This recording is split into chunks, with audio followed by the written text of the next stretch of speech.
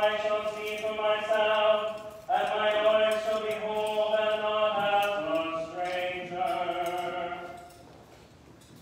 For none of us lives to himself, and no man dieth to himself. For if we live unto the Lord, and if we die unto the Lord.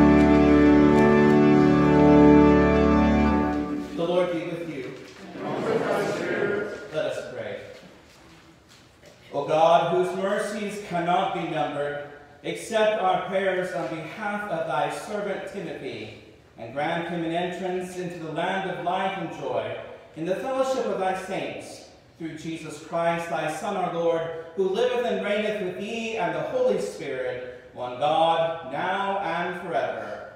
Amen. Please be seated.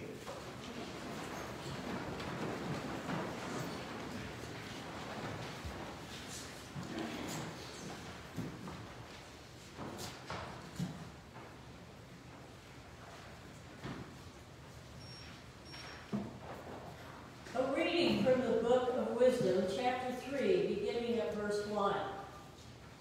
But the souls of the righteous are in the hand of God, and no torment will ever touch them.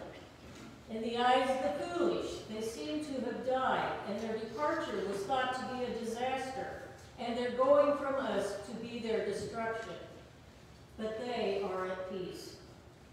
For though in the sight of others they were punished, their hope is full of immortality. Having been disciplined a little, they will receive great good, because God tested them and found them worthy of himself. Those who trust in him will understand truth, and the faithful will abide with him in love, because grace and mercy are upon his holy ones, and he watches over his elect. The word of the Lord.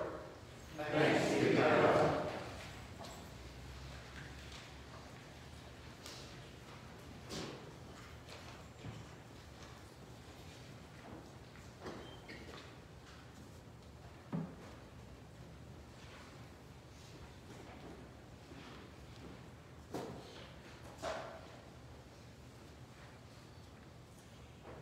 Please join me as we pray in unison.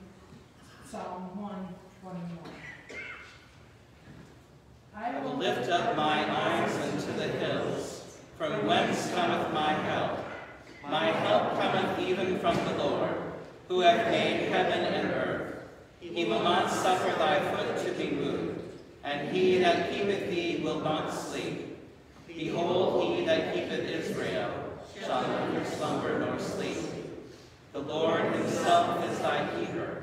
The Lord is thy defense upon thy right hand, so that the sun shall not burn by day, nor the moon by night. The Lord shall preserve thee from all evil. Yea, it is even he that shall keep thy soul. The Lord shall preserve thy going out and thy coming in, from this time forth forevermore.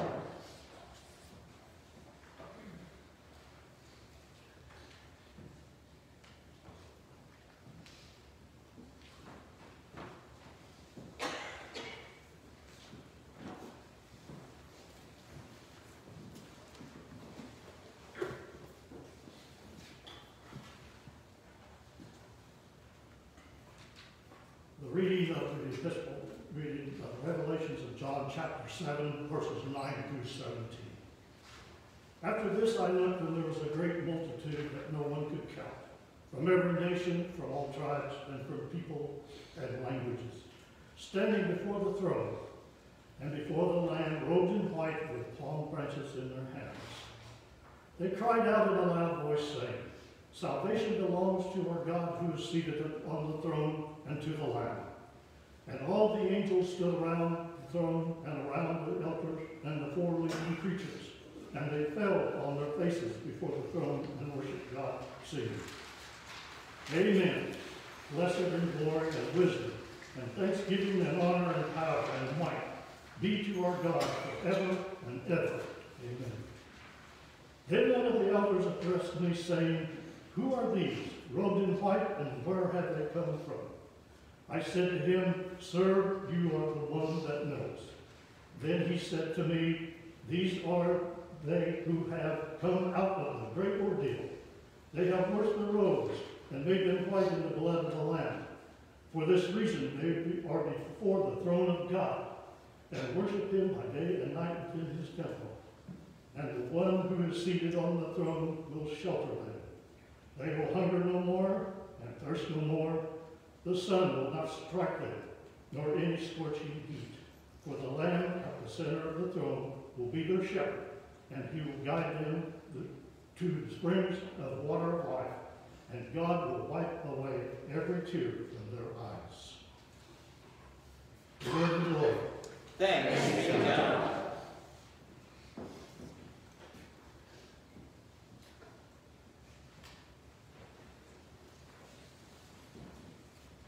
Please join me as we pray in unison Psalm 23. The The Lord is my shepherd, I shall not want. He maketh me to lie down in green pastures. He leadeth me beside the still waters. He restoreth my soul. He leadeth me in the paths of righteousness for his name's sake. Yea, though I walk through the valley of the shadow of death, I will fear no evil, for thou art with me. Thy rod and thy staff, they comfort me. Thou preparest a table before me in the presence of mine enemies. Thou anointest my head with oil, my cup runneth over. Surely goodness and mercy shall follow me all the days of my life, and I will dwell in the house of the Lord forever.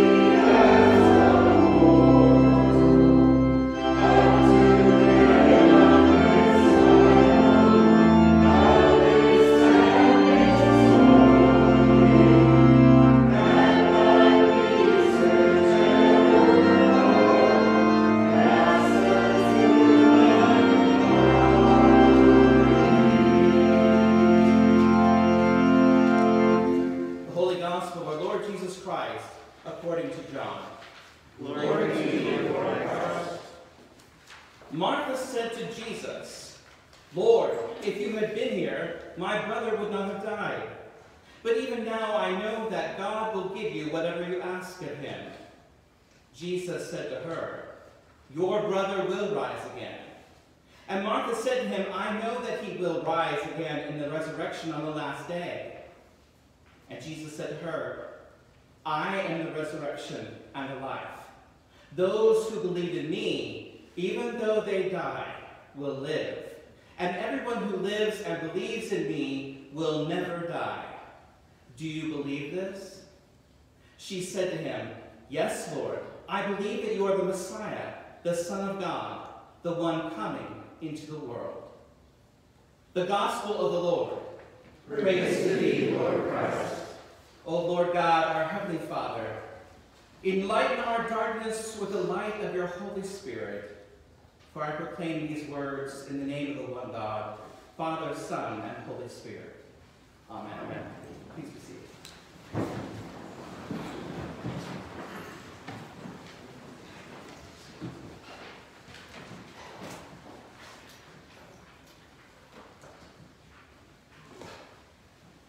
The sad thing about today is that even a year ago, there was probably no way we expected that we would find ourselves here today. Tim was only a couple years older than me, kind of a reality check. And although he had been in the hospital for a while, the news of his passing was still a shock to many of us. And that is why this gospel reading this morning, I think, seems so relevant. For in the gospel narrative, we hear a small discussion between Jesus and Martha, whose brother Lazarus has died. Later on, we read that Jesus goes to her brother's tomb and raises him from the dead. Martha doesn't really know what to expect. Jesus asks her various questions, and she answers well, even though she might not really know what she's saying. Martha says to Jesus, "Lord, if you had been here, my brother would not have died. But even now I know that whatever you ask from God, God will give you." There's a sense in which she maybe blames Jesus for her brother's death and may want him to fix the situation, but she doesn't really know what she's asking. So Jesus says to her, "Your brother will rise again." And those same words apply to us today. Your brother, our brother, will rise again. History isn't finished as soon as someone dies, because all of history belongs to God, and God is not the God of the dead, but the God of the living. Your brother will rise again, says Jesus, and Martha says to him, "I know that he will rise again in the resurrection on the last day." Listen to how Martha makes this really good confession of faith, even though she doesn't really fully know what she's talking about. She's talking to Jesus like he might not get the job done, or when he gets the job done, it'll be so far off in the future, it doesn't fix the pain him down. Jesus said to her, "I am the resurrection and the life. Whoever believes in me, though he die, yet shall he live, and everyone who lives and believes in me shall never die. Do you believe this?" And she said to him, "Yes, Lord, I believe that you are the Christ, the Son of God, who is coming into the world." And Jesus says to her, "I am the resurrection and the life. Whenever I'm around, there is resurrection." Now this morning, we have come to worship God and to celebrate a brother, an uncle, a cousin, a friend, an all-around good guy named Tim. And we know for one thing that God sent Tim to you for your benefit. And also God put you here for him. God looks after the world by appointing people to look after it. God looked after you and took care of you by sending you Tim. And now God looked after Tim and took care of him by sending you to him. There's no doubt that Tim was a unique creation of God. Anne and Mark shared many memories with me about their life with their brother, beginning with his name. It seems that their parents chose biblical first names for each of them. Timothy, of course, comes from the disciple, whose book is named after his epistle letter. His middle name, Tim's middle name, was Charles, chosen from his maternal grandmother. Now, Tim was a very quiet and easily embarrassed guy. But if he felt that someone was not being treated fairly, he'd be the kind of person to speak up for them. He was the kind of person that would give you the shirt off his back. He was the kind of person who was always quietly concerned about people having enough of what they needed. Tim was a kind and loving man who had a special affinity towards animals. He was meticulous with the upkeep of his vehicles, machinery, and appliances around the house. And when Mark found that the model train track had been converted into a tool rack, Tim said, "Well, would you rather hang tools or play trains?" Tim was an immensely practical guy. Of his twin brother, Mark said that Tim taught him that difficult things are not quite as difficult as they seem to be at first. He also taught you that you shouldn't listen to anyone not doing better than you are. Tim was a philosopher of sorts, and if you engaged him in conversation, you quickly realized just how smart he was. He enjoyed movies from the late 70s, particularly ones that explored the effects of materialism on American youth. He loved walking on trails and visiting the Emporia Zoo. He was eclectic in his taste, enjoying rap music, which was a surprise, and particularly rap battles, which really surprised me, and also retro music from the late 70s and 80s, including the rock music of AC/DC. Tim could be very funny, and Mark said he would playfully engage his brother, or him and his sister, in these rap battle insults, which would have been very amusing. I wish you had some of those taped. He could express himself with a wit that was fast and creative, and when he lived in Kansas City, he enjoyed the culture that surrounded him, especially the Nelson Art Gallery. He loved situational humor, especially of the ironic kind. As a little boy, he was fascinated with submarines, which you might have picked up from this morning's bulletin cover, and his dad built several models of submarines with him. His favorite childhood game, you might have guessed it, Battleship, which reflected his interest in Navy vessels. Tim also loved helicopters. In fact, his mom, Diane, found some fabric print with helicopters on it and made him a pair of pants. Anne said that they had long car trips in their Ford station wagon with that fake wood paneling on the siding to see family each summer, and they were very memorable. The trip took twice as long as it should because with the three of them, they seemed to stop at every restaurant between here and there. One of these vacations that they remember best was with Tim when they went to Wisconsin and Chicago to see family, and they stopped first at their home in Tomahawk, and then the Willis Tower, and the Museum of Science and Industry, where especially the U-505 submarine exhibit was a thrill to Tim. As a youngster, Tim liked checking out books from the library about submarines and helicopters. And as early as second grade, Mark said he could tell you the year, make, and model of any car just by looking at them. Anne also recalled a very special trip to Washington, D.C., where Tim, Anne, and Mark had the opportunity to ride an old-fashioned carousel that was full of these beautiful horses and one frog. Tim rode the frog, probably because he felt it was left out, and Tim always sided with the underdog. As typical siblings, there were fights and disagreements, but Tim had a unique way to get back at Anne, for she had one of those barrel locks on her bedroom door, and when Tim was mad at her, he would just take the lock receiver off the door frame so she couldn't lock her bedroom door anymore.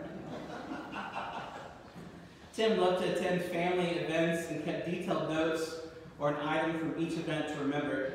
His cousins remember him as always being very mischievous and loving to share jokes. Visits to Anne's house at the holidays were very special. There he could spend time with his niece and nephews, as well as have a decent home-cooked meal. Tim was a devoted and loving uncle, always taking time to play with his nieces and nephews.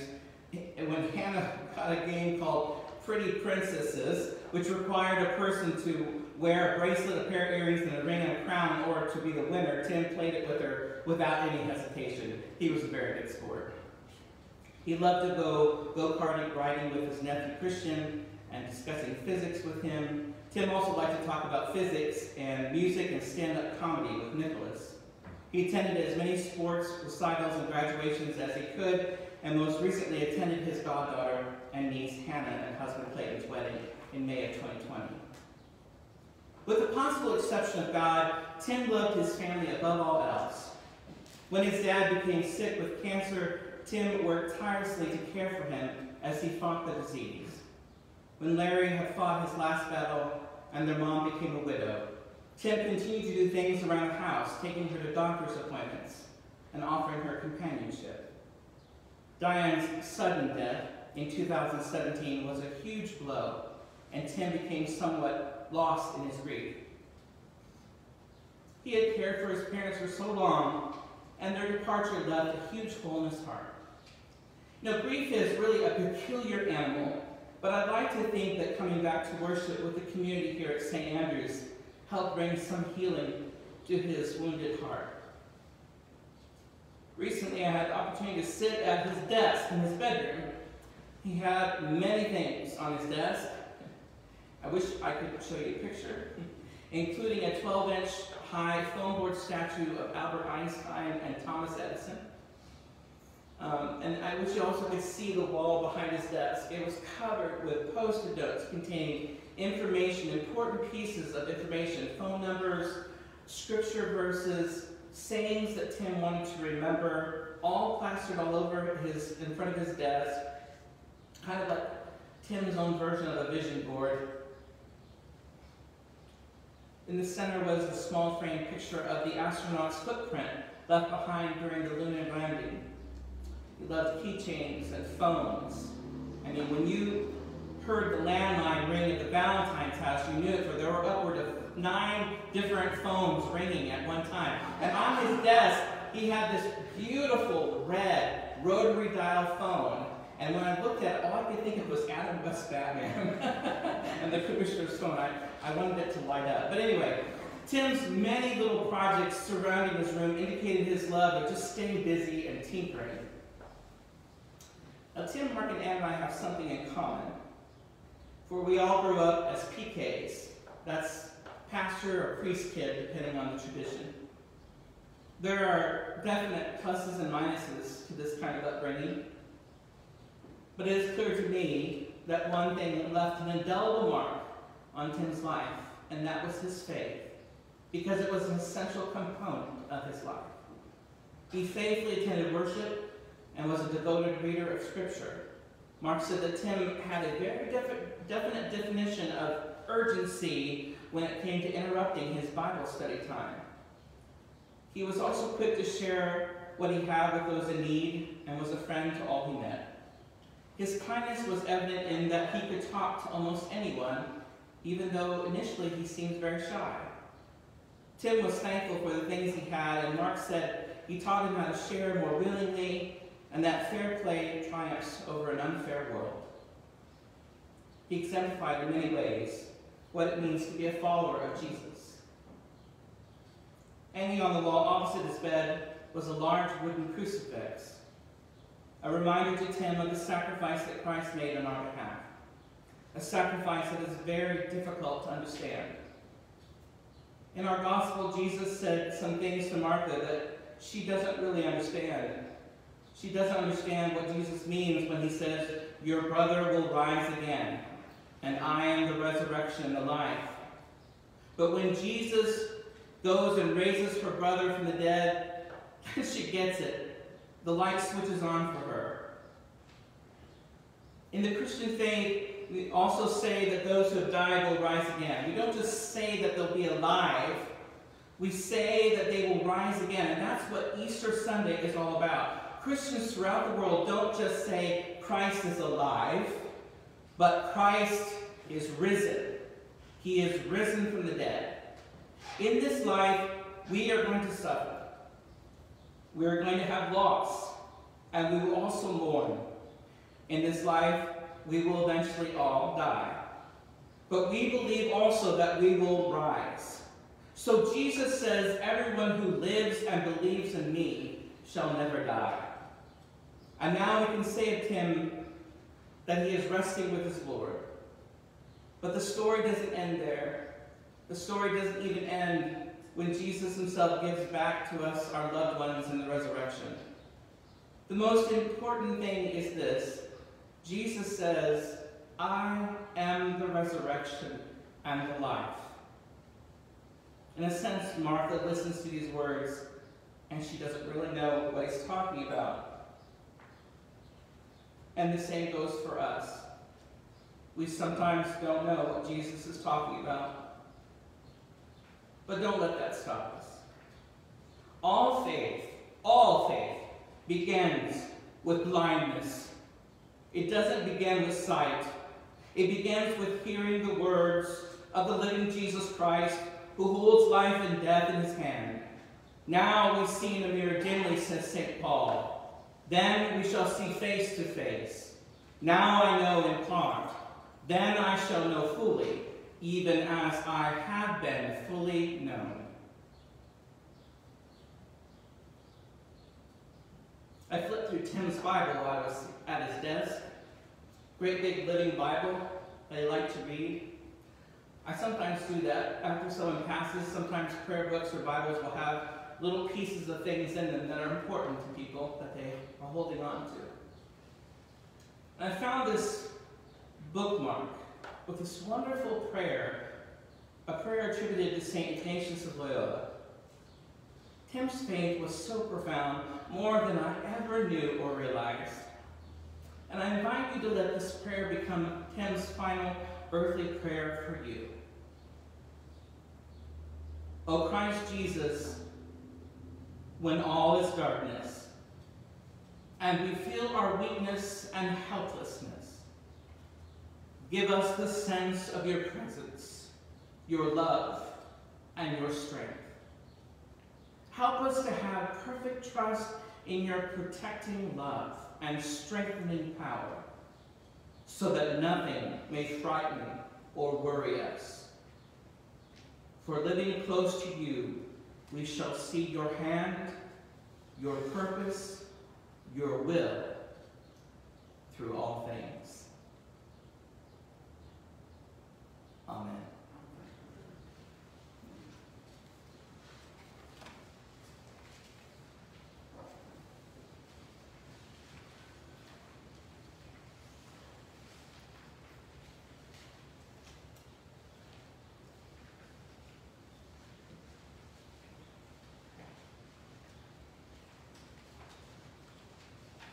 In the assurance of eternal life given at baptism, let us now stand to proclaim our faith and say, I believe in God, the Father Almighty, creator of heaven and earth. I believe in Jesus Christ, his only Son, our Lord. He was conceived by the power of the Holy Spirit and born of the Virgin Mary. He suffered under Pontius Pilate, was crucified, died, and was buried. He descended to the dead. On the third day he rose again. He ascended into heaven and is seated at the right hand of the Father. He will come again to judge the living and the dead. I believe in the Holy Spirit, the Holy Catholic Church, the communion of saints, the forgiveness of sins, the resurrection of the body, and the life everlasting. Amen.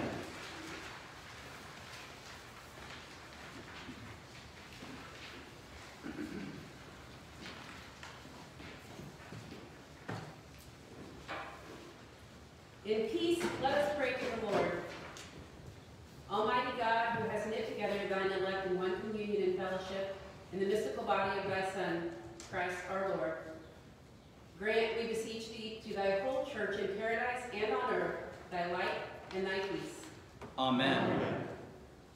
Grant that all who have been baptized into Christ's death and resurrection may die to sin and rise to newness of life, and that through the grave and gate of death we may pass with him to our joyful resurrection. Amen. Grant to us who are still in our pilgrimage and who walk as yet by faith, that thy Holy Spirit may lead us in holiness and righteousness all our days. Amen. Grant to thy faithful people pardon and peace, that we may be cleansed from all our sins and serve thee with a quiet mind. Amen.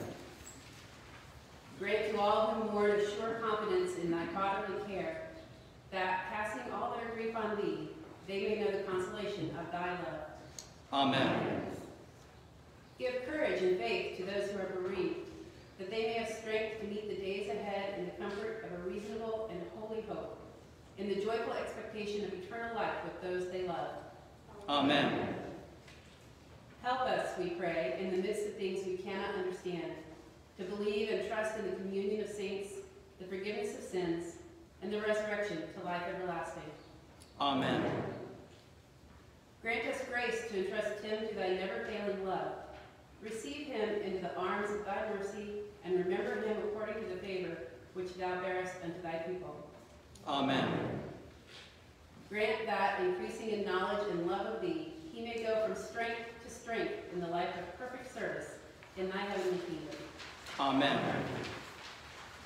Grant us, and all who have died in the hope of the resurrection, to have our consummation and bliss in thy eternal and everlasting glory, and with Blessed Mary, St. Andrew, and all thy saints, to receive the crown of life which thou hast promised to all who share in the victory of thy Son, Jesus Christ, who liveth and reigneth with thee and the Holy Spirit, one God, forever and ever. Amen.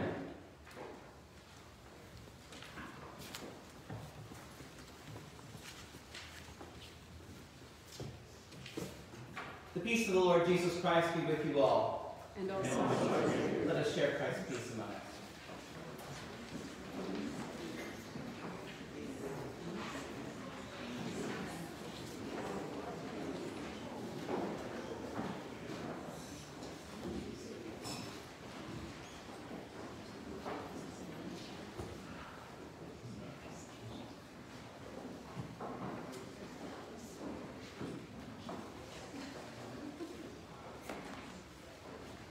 Just a brief explanation. I know that there may be people here from multiple traditions this morning, but in the Episcopal tradition, if you come ready to receive Christ in Holy Communion, you are welcome to receive Christ this day among us. So when it's time, the ushers will assist you row by row to come forward. You may receive, this is how we receive in our church under our current COVID guidelines. So I'm the only one that touches it. So basically, if you want the bread alone, you'll stand in front of me when you come forward. If you want both, and you want me to intinct your bread and then place it in your hand or on your tongue, then you stand in front of the Eucharist minister. Stretch out your hands. Don't do this. Stretch out your hands, because if you do this, you'll touch me. That's what we're trying to avoid. But that's how we'll know what you desire. If you don't feel comfortable receiving, you may simply cross your hands and receive a blessing, but you're welcome to receive from our table today. For the offering, you may be seated for the hymn. Be imitators of God and walk in love as Christ loved us and gave himself for us, an offering and sacrifice to God.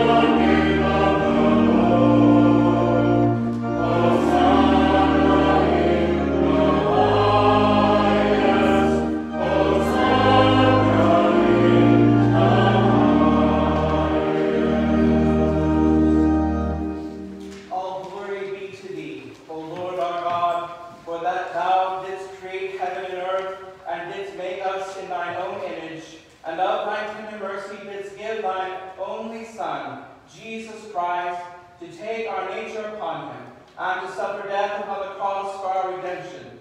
He made there a full and perfect sacrifice for the whole world, and did institute in his holy gospel a command us to continue a perpetual memory of that his precious death and sacrifice until his coming again. For in the night in which he was betrayed, he took bread, and when he had given thanks to thee, he broke it, gave it to his disciples, saying, Take, eat, this is my body, which is given for you. Do this in remembrance of me.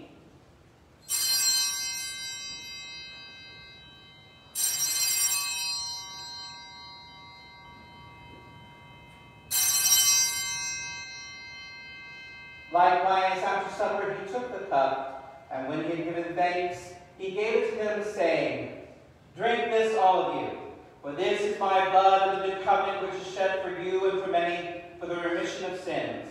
Do this as often as you shall drink it in remembrance of me.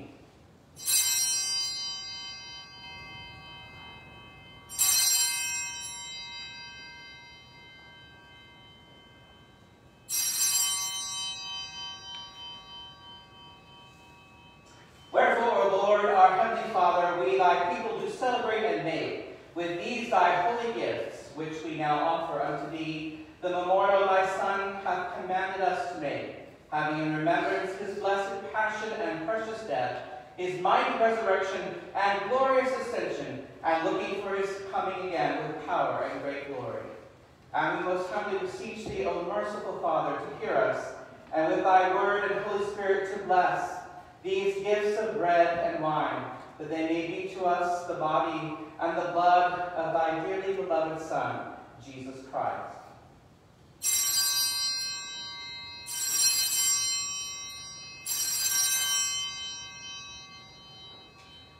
And we earnestly desire thy fatherly goodness to accept this our sacrifice of praise and thanksgiving, whereby we offer and present unto thee, O Lord, ourselves and our souls and our bodies. Grant, we beseech thee, that all who partake of this holy communion may worthily receive the most precious body and blood of thy Son, Jesus Christ, and be filled with thy grace and heavenly benediction, and also that we and all thy whole church may be made one body with him, that he may dwell in us and we in him, through the same Jesus Christ our Lord. By whom and with whom and in whom, in the unity of the Holy Ghost, honor and glory be unto thee, O Father Almighty, world without end. Amen.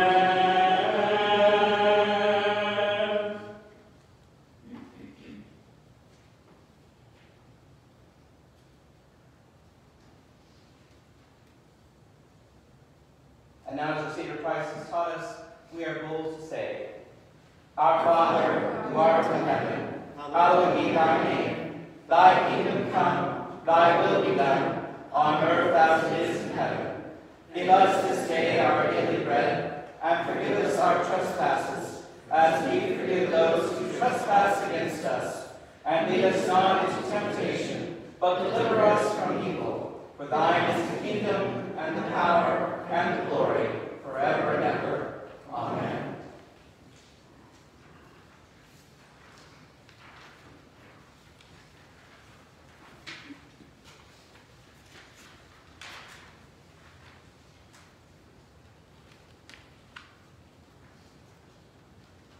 Christ our Passover sacrificed for us. Therefore let us keep the feast.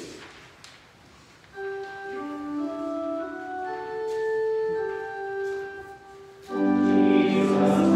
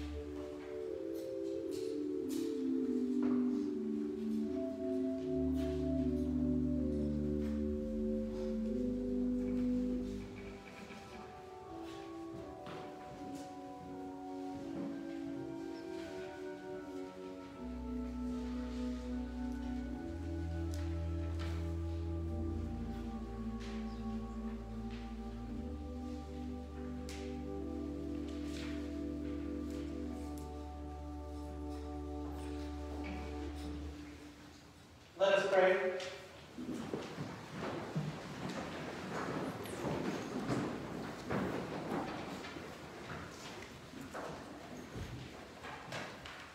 We do not presume to come to this thy table, O merciful Lord, trusting in your own righteousness, but in thy manifold and great mercies we are not worthy so much as to gather up the crumbs under thy table. But thou art the same Lord, whose property is always to have mercy. Grant us therefore, gracious Lord, so to eat the flesh of thy dear Son, Jesus Christ, and to drink his blood, that we may evermore dwell in him, and he in us. Amen.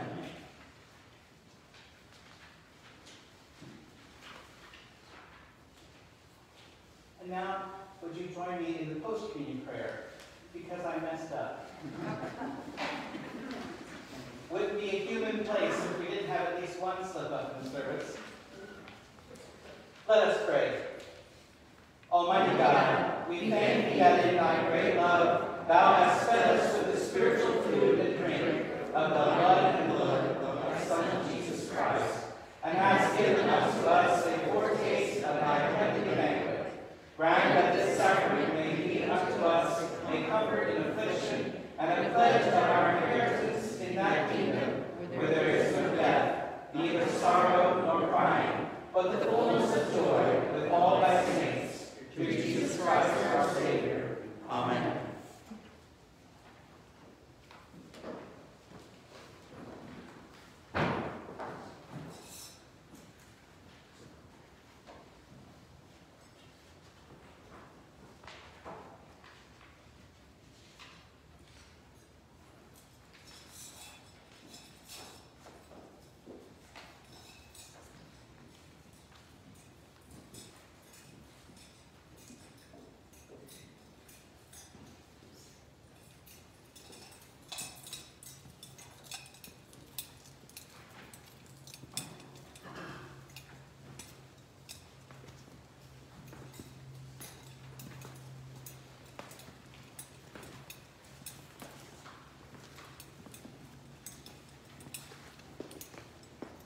I know Tim would have found that slip-up funny. And he would have given me a hard time later. Would you join me in the commendation? Give rest of Christ to thy servant with thy saints, where sorrow and pain are no more, neither sighing but life everlasting.